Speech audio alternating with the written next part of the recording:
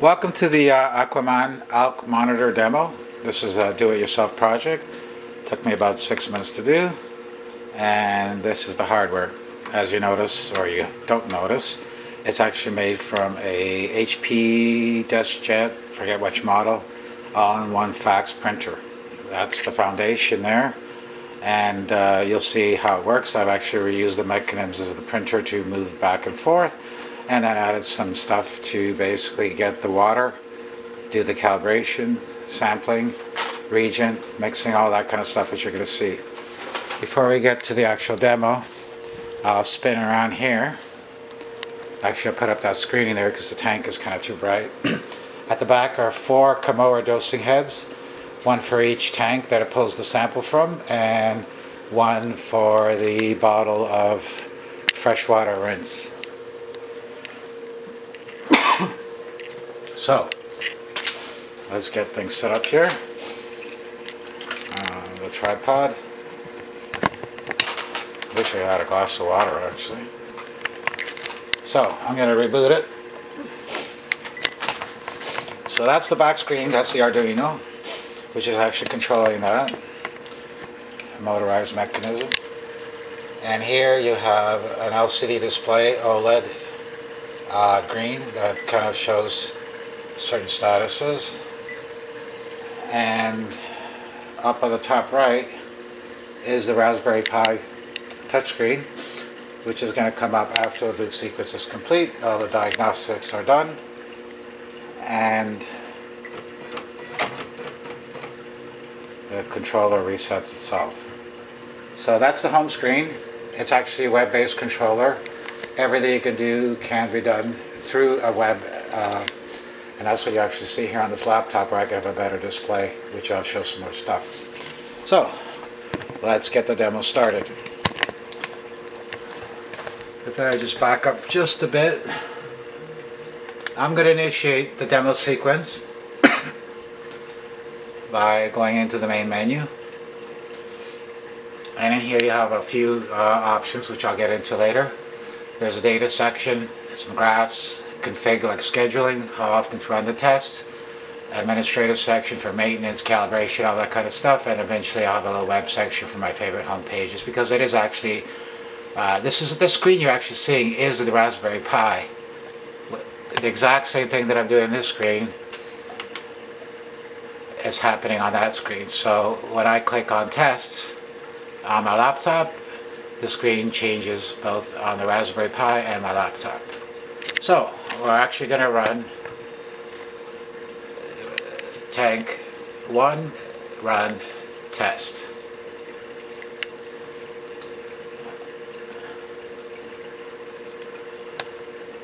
Just a little bit further back. So that's a little message that we got going here to say keep your hands away because things are going to move, and it is a sensitive, delicate instrument. Now, the OLED screen that you can't really see here is actually saying we're going into stage 1 of the testing, and that is to prime the sample lines.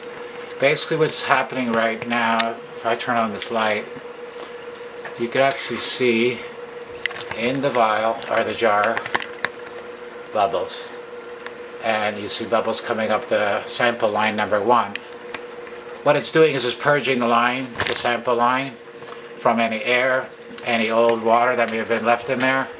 And this actually takes the most amount of time because that variation on how long the lines is depends how long it takes to purge the line.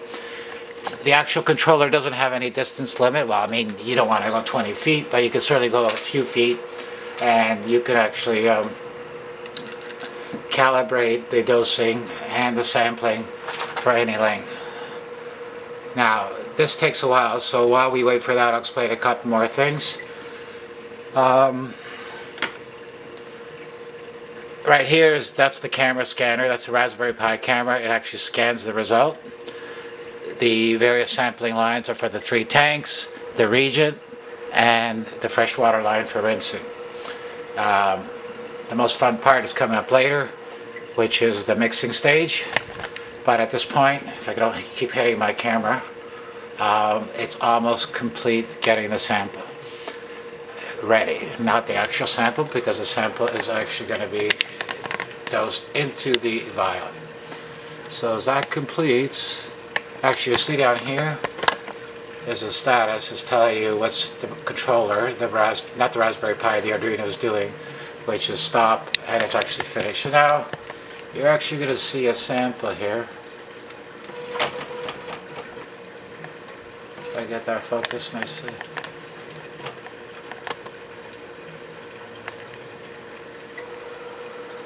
There, 10 mils of water into the vial. The status there on the left is showing the 10 mils. And now we back up.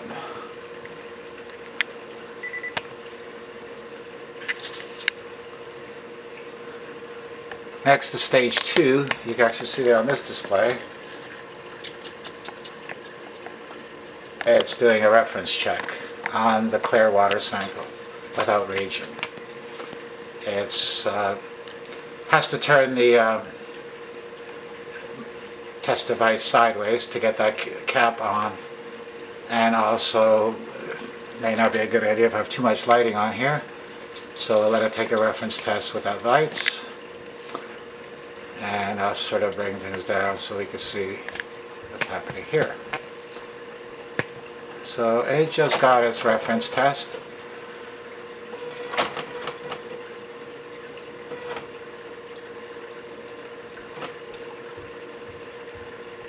And after the reference test, it adds the reagent. Quick 1 mil.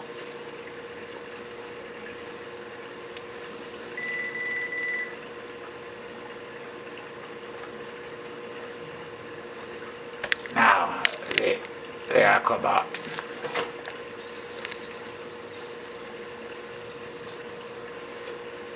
This is where we mix the reagent with the water in the vial.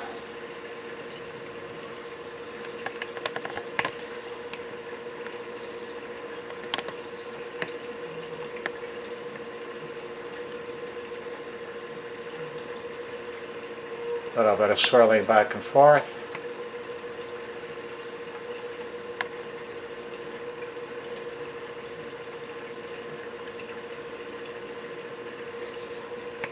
And complete.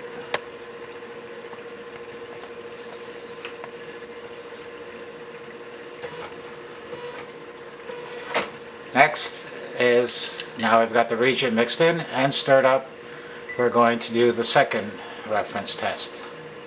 Bring the camera around just around this way.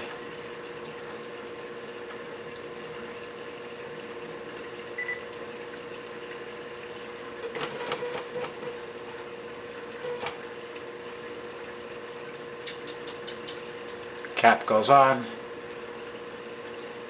presses the button, and we get our second reading.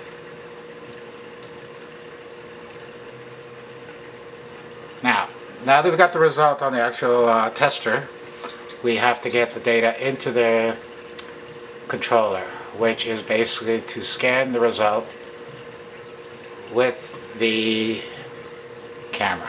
I'm going to turn the lights down a bit. Too much of a reflection here. Can't really get that screen. It's pretty tough to film with all this different kind of contrast lighting. But you'll actually notice there's a light going on. There's an LED in there. It's shining a proper light on the actual display to scan the results. So now you're actually going to see the results show up right here. If I can go into manual focus, might be a better idea.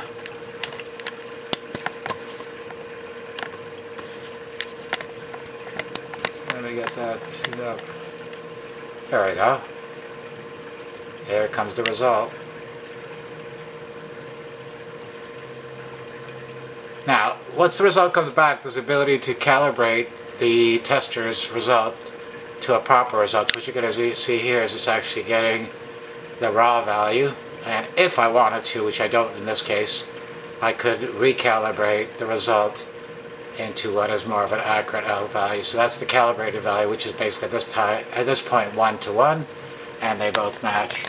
Next result shows up here, which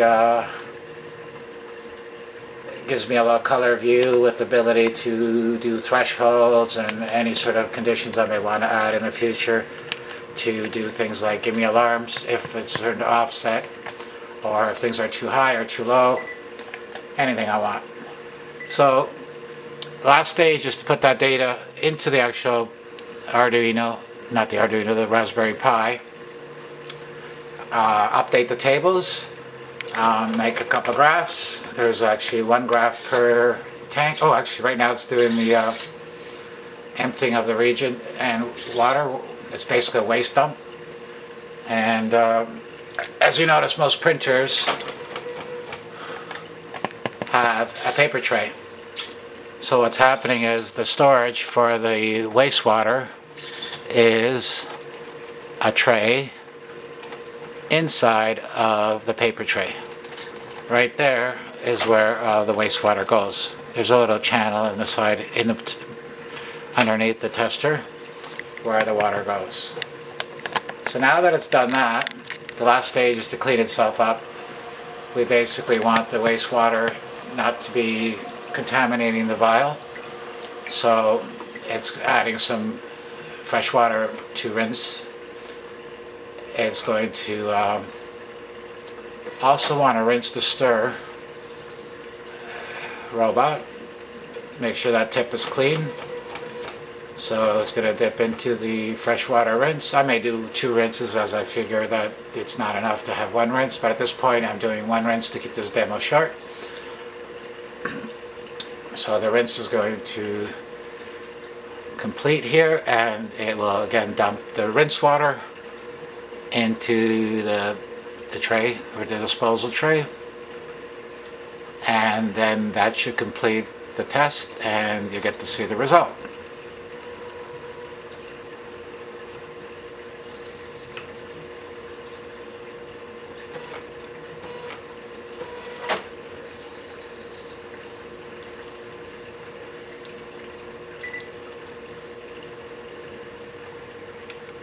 Let's get a better shot of the actually this is the hardest part of the design, how to get that water out of the vial. It took me a lot of times to figure out the speed.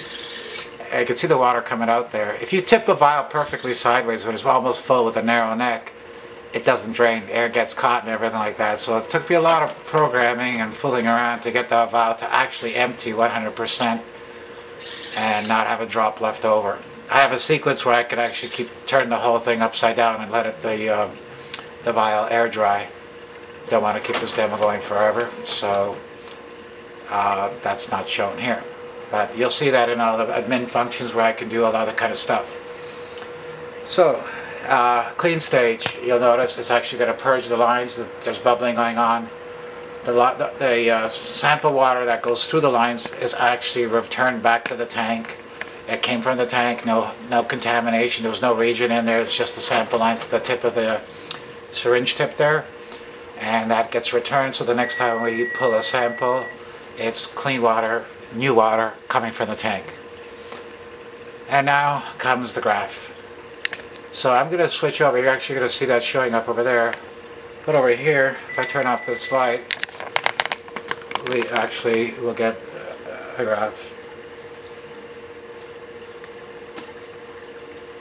I'm actually going to turn this down, and I'm going to go back. Actually, it's asking me to press B, so I'm going to press B, and that should clear the result. Yep, okay, so where's the graph? Let's go back to the main menu and get a zoom up, a little bit sharper there. So this is the menuing system. So that was where we were. We did a test on tank 1, 2, or 3. We could run a test. Then we have the data section, which is a table format. I click on it. I can see the data on any tank. For example, tank 2. Let me just go a little closer. Go sharper. I've got some rough threshold set here where I can say low or high based on my targets. It gives me a historical view of all the data that I want on every single tank. I could also go into a graph view where it will do the same thing. I get to see all three of my tanks, how the ALK is. Then I get to see graphs. I got the same kind of thresholds here. I just ran some sample data into there, not actual tests, but to show too low, getting close to too high. Target is 7.5, a little bit higher, way over. And the white is the last test done on the actual. So that's that. The config section is basically where you schedule stuff. And there's obviously an administrative section. In the admin section, I've got all kinds of stuff to calibrate the pumps. I can do the region fill up. I can do drops. In the manual move section, I can do all kinds of things here. I can do testing of my lines to see if the samples are right, if my 1 mil is right. I could do actual different moves. So here, in the sense of here, I've got the 5 different positions. So if I click on position 1, or 2, or 3, and we look at this, back up, right there. So if I click on position 1, I could actually move to position 1. If I, that's basically more for administrative and for my programming needs. And really, that's it. And now I get to install my tank, and all 3 tanks. It'll give me a chance to do other things. Hope you enjoy the demo. That's it. Have a great day.